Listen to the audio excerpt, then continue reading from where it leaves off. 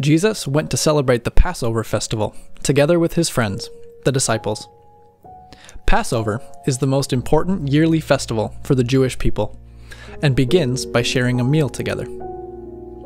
Jesus sent Peter and John into town to prepare for the feast. He told them they would meet a man on the way and that they should follow him to the house he was going to, then ask the owner there for a room where they could celebrate. Everything happened just as Jesus foretold. When Jesus and his disciples started the celebration, Jesus took some water and started washing his disciples' feet. Peter didn't think Jesus should do that. It was not the custom for a teacher to wash the feet of his students. Normally it would be the other way around. Jesus explained, "This is an example of how you should treat each other. Follow my example. No one should look down on anyone else. Instead, help each other. Lift each other up. Always be ready to do good things for each other, even when it's something humbling, like washing each other's feet." When they started to eat, Jesus took the bread, broke it, and gave a piece to each of his disciples. "This bread stands for my body, that I will give up for you." After that, he took a cup of wine and passed it around. "This wine stands for my blood, that I will shed in order to forgive all your mistakes." When you celebrate Passover, always remember that my death has saved you from eternal death, that I have defeated death itself. Then Jesus looked sad, and he told his disciples, "One of you will betray me to my enemies." The disciples started to ask each other who would do such a thing. Peter stood up and promised Jesus, "I will never betray you. I would even die for you." But Jesus said to him, "Peter, tonight, by the time the sun rises, you will deny 3 times that you even know me." Jesus knew that his disciple Judas was the one who would betray him. And after dinner, Judas left to tell Jesus' enemies where they could find him. After this all happened, Jesus took his disciples away to a garden to pray. Jesus and his disciples arrived in the garden that was called Gethsemane. Jesus told them, "This will be a difficult time. Please stay awake and pray for the faith to get through it." Then he went away from them to talk to God. "Father, if there is some possible way that I don't have to suffer this fate, please show me the way out. But if not, I will obey you, even though it's not my will." Jesus was so emotional, and he prayed so intensely that he was sweating blood. When he went back to his disciples, he found that they had fallen asleep. He woke them up and said, "Why are you sleeping? You need to pray, that you can be ready for what's ahead." While he was saying this, Judas arrived, accompanied by armed soldiers. He went up to Jesus and gave him a hug, which was the sign to the soldiers who they should arrest. The other disciples began to understand what was going on. One of the disciples attacked one of the soldiers and cut off his ear. Jesus told him to stop. "No more," he said. "Whoever uses violence will die by it as well." Jesus healed the soldier's ear. Then he asked them, "Why didn't you arrest me during the day? I was preaching to the crowds in public places, and I never hid myself. But now is your time, the time where darkness reigns." The disciples had already run away in fear, and Jesus was taken away to be questioned. There, the soldiers were mocking Jesus. They blindfolded him and hit him and asked, "Tell us, prophet, who hit you?" Peter had secretly followed them and was watching from a distance. Suddenly, a woman recognized him. "Haven't you been traveling with that man?" "No," Peter said. "You must have mistaken me for someone else." "Aren't you one of the people he called disciples?"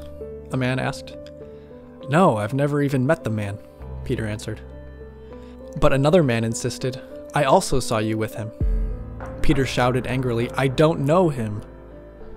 At that moment, the sun rose, and Jesus looked right at Peter. Peter remembered what he had told him during supper, and he went away crying. The religious leaders started questioning Jesus. "Are you the Savior sent from God?" "Yes, I am," Jesus answered. They were angry because Jesus was claiming to be as important as God himself. They took him to the Roman governor, Pilate, to be judged.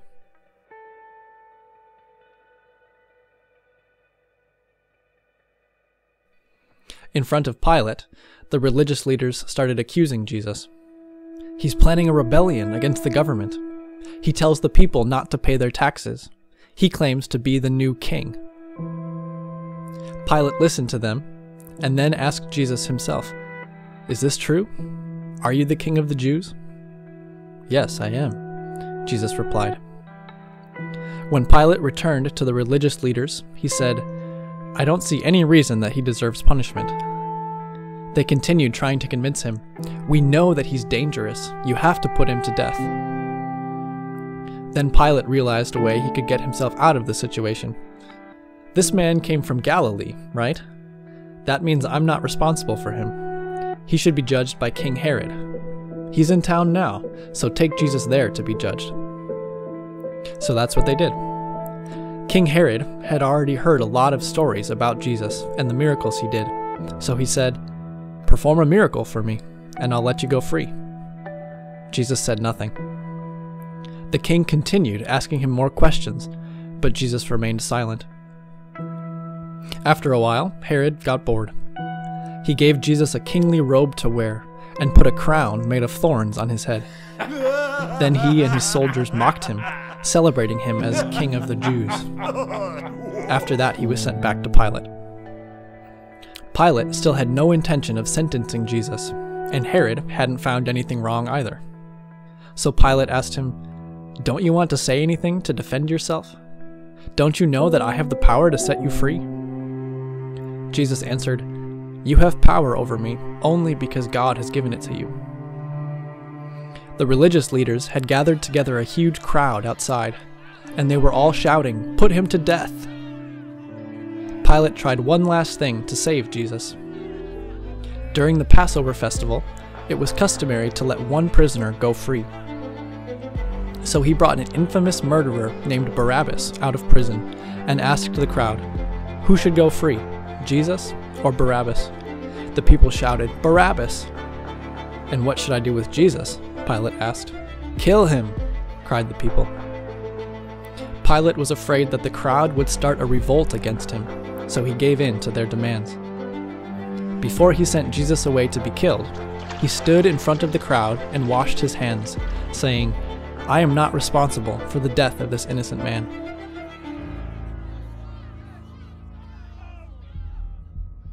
After being sentenced to death, Jesus had to carry the cross himself on which he would be killed. They passed through the city on their way to the site of the execution, and many people watched and mocked him. Jesus was to be crucified outside the city on a hill called Golgotha, which means the place of skulls.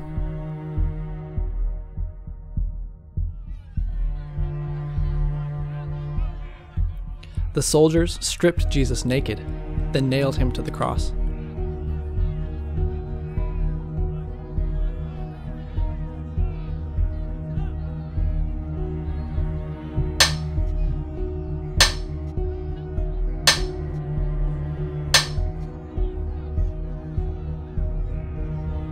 They put a sign above his head that said, "This is Jesus, King of the Jews." Two criminals were also crucified at the same time as Jesus. One of them mocked him. "Are you God's son or what? If you are, why don't you just get off the cross and take us down with you?" The other criminal interrupted him. "Do you still have no fear of God, even now that you're about to die? You and I deserve this punishment, but this man has done nothing wrong." Then he said to Jesus, "Please remember me when you're with God in paradise." Jesus replied to him, "Today you will be there with me." Many people had come to watch the execution.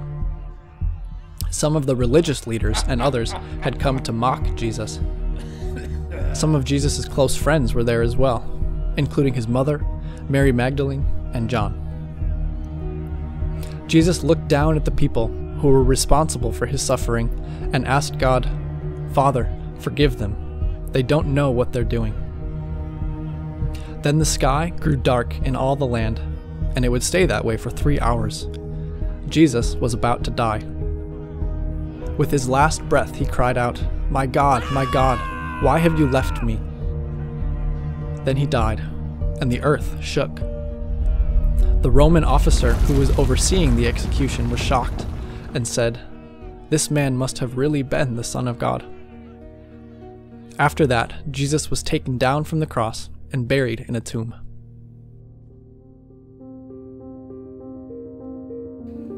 Jesus' body was buried in a tomb, and the entrance was sealed with a huge stone and guarded by Roman soldiers. A couple days later, Mary Magdalene went to the grave together with 2 other women. They wanted to anoint Jesus' body with oil, which was the custom.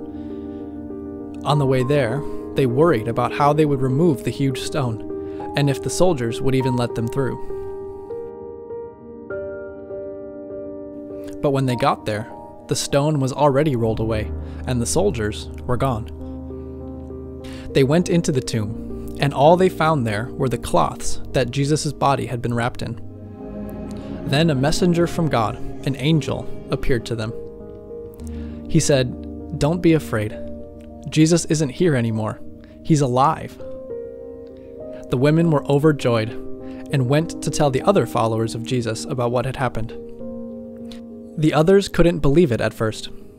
Peter got up and ran to the grave to see for himself. He found the tomb empty, just like the women had described it.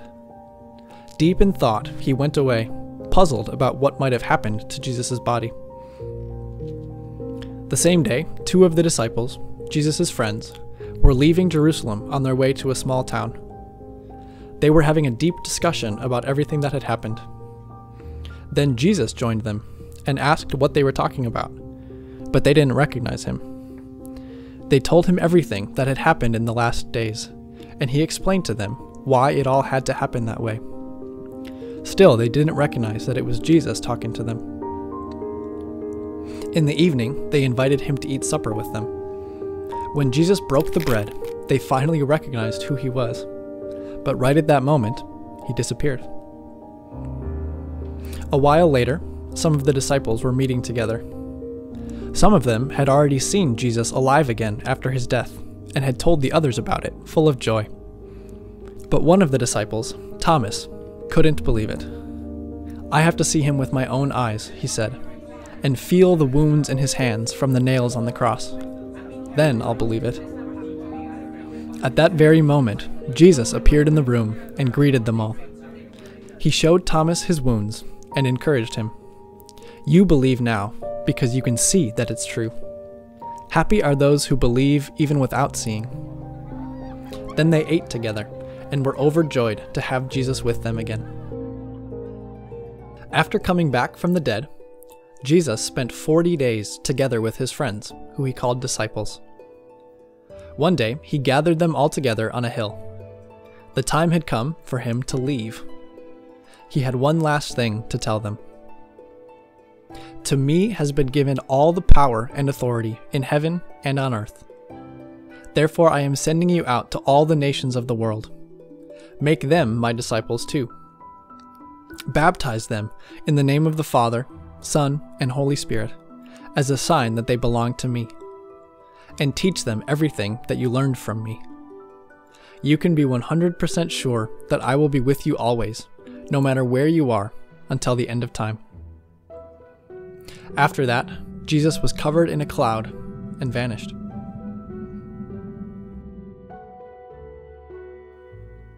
A few days later, the disciples were gathered in a room, praying. Jesus had told them to wait for someone who would take over for him, the Holy Spirit. But of course, they had no idea who that was. While they were praying, something that looked like flames entered the room and landed on each of the disciples' heads. They started speaking in a lot of foreign languages. Filled with the Holy Spirit, they went out on the street and told the people there about Jesus. On that day, more than 3,000 people started following Jesus.